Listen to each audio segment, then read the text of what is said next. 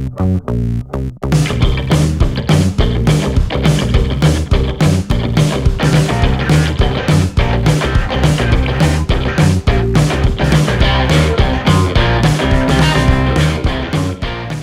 guys, Tyler here at North 40 Fly Shop in Coeur d'Alene, Idaho. Today we're doing the October Cased Caddis Nymph, and kind of a three-part series. We did the October Caddis Adult, and then we're going to do this guy. This is the Cased Caddis Nymph, and then we're also going to do one more, the October Caddis Pupa. So what this guy is here is the nymph stage of the October caddis, and they're a rock cased caddis. The larva will excrete almost like a glue out of their body and then roll themselves in rocks, kind of a protective little cocoon, and then they live on the rocks on the bottom of the stream. You guys will see them a lot in the summertime. They'll in the shallows, you'll see them clinging to the tops of the rocks, and that's what this is here. And our fish love them. There'll be times where you'll catch a fish and you may notice their bellies are kind of distended and crunchy feeling. This is what they're eating, and they'll actually pick these off the tops of the rocks. And you may also notice their noses will be a little bit raw, and they're eating these, and they're a great big bug. They'll ingest the nymph here, and a lot of times the pebbles will stay inside their stomach, but kind of a neat deal. And it's a big fly, a lot of protein for the fish. So anyways, let's get started. We're going to do the hook that we're going to use is a 270 size 4 Dai-Riki here. Pretty good size hook, but if you see the bugs at the bottom of the river, they are a pretty good size fly. So we're going to use black Uni 6/0 thread, polar chenille in black for the head, new age chenille, kind of a purple gray color, and then also a woolly chenille, and then a little bit of brass wire for the ribbing. Also some 035 lead for the weight around the shank. It's a pretty simple fly, not a whole lot to it, but deadly effective. So we'll start by winding our wire.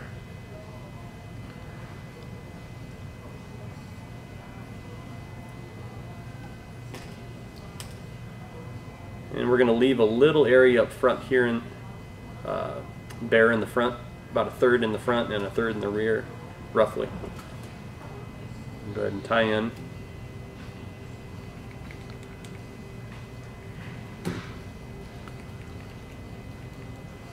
Just make sure it's secured really well. And if you notice, I've got my thread tied in back here on the hook, on the bare hook portion. So we're going to tie in our chenille there. Just kind of fill that little void in there. Our woolly chenille next, same spot.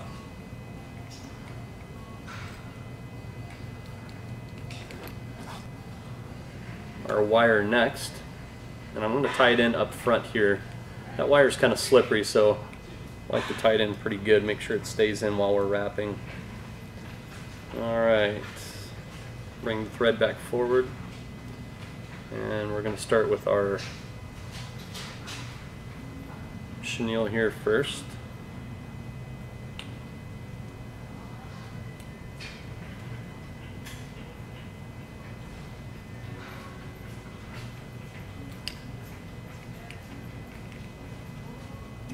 And then our woolly chenille next. You'll notice on some of these bugs too, they have some little sticks kind of stuck into the casing as well. That's kind of what this woolly chenille is going to represent. And then our wire, we're going to counter rib, so we're going to wrap the opposite way as the other ones, and that's going to help hold that fly together. Also gives a little bit of flash in there too.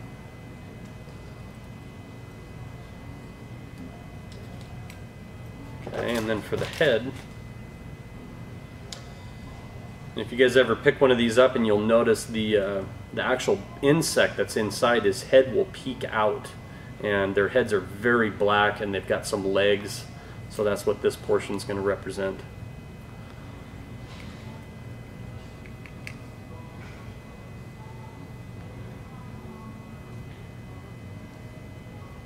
And just kind of feather that chenille. It's pretty webby.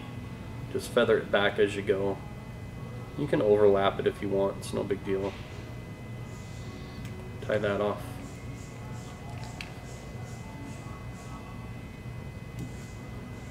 Clean it up a little bit. And tie it off. And next we'll gather all of that long chenille up and give it a good trim. I like baked yay. And that's it. And we'll add a little glue.